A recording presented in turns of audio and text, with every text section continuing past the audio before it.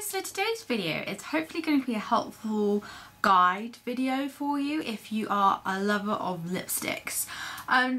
Right now it's kind of like Christmassy time and festive period and people are cracking on out the bold lip. Bold lip can be around all year round, but sometimes we just want to crack them out more when it's Christmas. So I thought I would just do like a tips video of how to make a red lipstick, because that's what I'm using in this video. A red lipstick lasts longer. I have like basically step by step. I've got them all here laid out. I'm just gonna basically go through each step and kind of show you as well what I would do to make a lipstick last longer. So yeah, I'm gonna get started. So all the items I will list below, everything I use. I'm not sponsored by anyone in this video. I know I use a few products from the same company, but I'm not sponsored. FYI, just throwing it out there. So first thing you want to do is to prep these lips, and you can prep them by basically taking off any old makeup you've had on before if you need to, but the prepping is the scrubbing and basically exfoliating your lips to make the base smooth.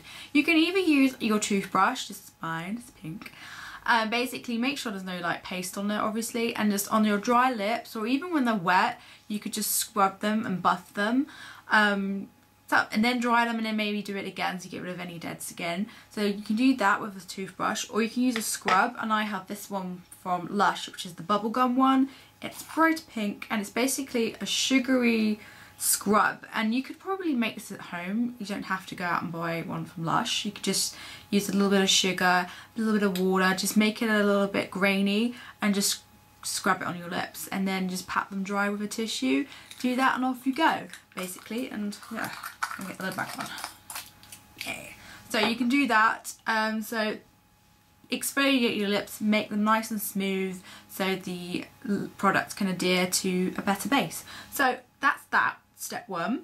Next step I do is to put some balm on, and I just grab a chapstick type balm. This is Bistecs Raspberry Lemonade Blast. I just put that on. I've actually put that on already because I already exfoliated my lips before starting the video, so I put that on. I would usually, what I tend to do, and I've done it before in tutorials, I'll put the balm on at the beginning and then I'll do the rest of my makeup, and then that will kind of be sort of absorbed into the lips already, but you'll still have a nice kind of base, but it's not so wet and moist from just when you first apply it. So I've had this on for a while on my lips, so I'm gonna get started with the adding of the lip products. But yeah, use a balm, any balm you like, so your lips are nice and moisturized. You don't want them to be too dry because then it will look a bit strange when you put lipsticks on.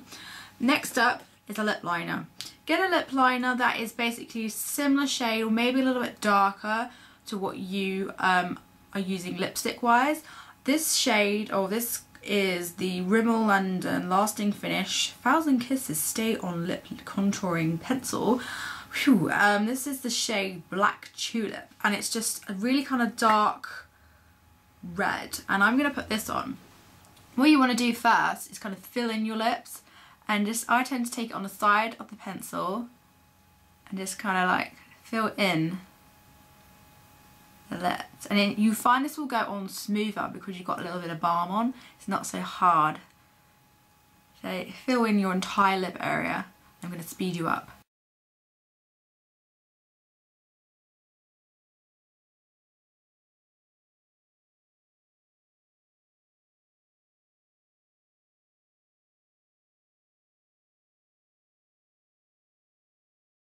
Once you've kind of filled in the main area of your lip, you then want to start to line your lips. You just want to be careful when doing this.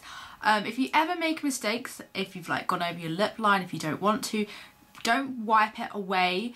Go into the lip with it, just go like that so it takes off the product inwards. If you do it outwards and you've got your face on already, you're just going to smear the lipstick over your face, which you don't really want to do. So if you've got any issues, just sort of put your finger down and push into the lip area so it pushes it into the lip, not out into the face. So now you want to fill in or just draw on the line of your lips.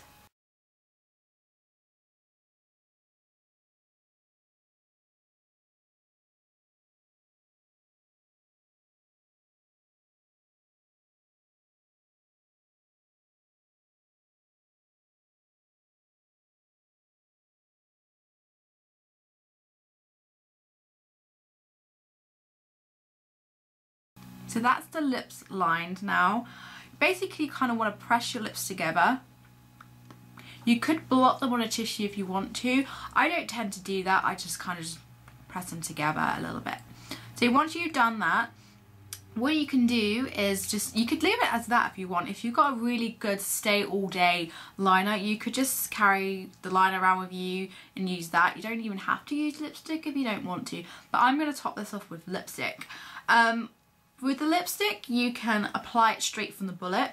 This is the Rimmel 107, which is a very similar shade. I would actually swatch the shades on the back of my hand so you can see what the liner and this lipstick look like. They're very, very similar, as you can see. So the liner is just slightly darker, which you generally want. When you're lining the lips, the old-fashioned way is for it to be slightly darker than the lipstick, so you have an obvious line, but I don't actually like the obvious line. I like it to be quite similar.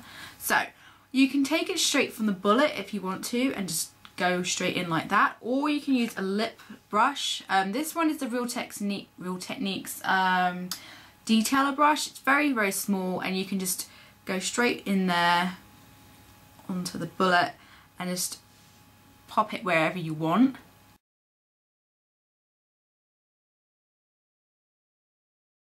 Like that, basically. Or you could go more bold and actually go straight in with the bullet of the lipstick.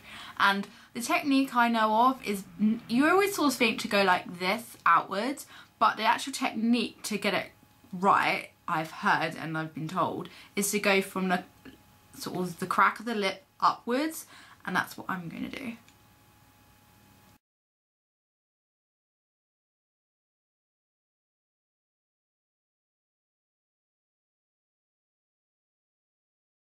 So once you've finished that, you can then take your lip brush if you want to, and you can do a more precise edge by just using the side of the brush and your lipstick and just making the edge more defined if you want to.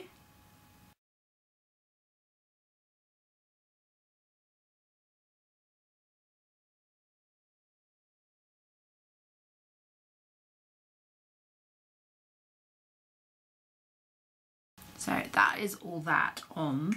And then if you want to, you can put gloss on the top if you want. I'm not going to do that. I'm actually going to use this, and this is called Lip Coat, and this has been around for so many years. I remember my mum using this when I was a little girl, and I used to always pick the bottle up and thinking, oh, it's so cute. This basically gives your lipsticks staying power. I don't even know how it does it. It kind of just makes it last a bit longer. It's like a kind of a, I don't know, a sealant almost, and you just take it straight from there and put it straight on, or you could use a disposable brush if you want to, and I just put it straight on.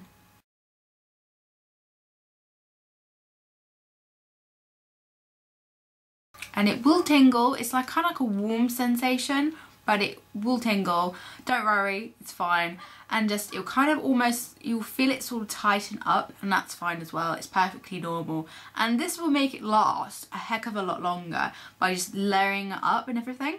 So that's that. If you really want your lips to be even more like, not bold, just, I don't know what the word is. If you want it to look more defined and more bam, you could use a small brush like the detailing one again. This is a clean one, obviously.